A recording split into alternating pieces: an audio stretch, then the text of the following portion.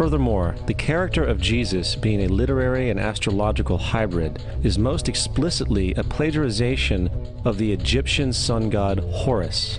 For example, inscribed about 3,500 years ago on the walls at the Temple of Luxor in Egypt are images of the Annunciation, the Immaculate Conception, the birth, and the adoration of Horus. The images begin with Thoth announcing to the Virgin Isis that she will conceive Horus, then Neph, the Holy Ghost, impregnating the Virgin, and then the virgin birth and the adoration. This is exactly the story of Jesus' miracle conception. In fact, the literary similarities between the Egyptian religion and the Christian religion are staggering.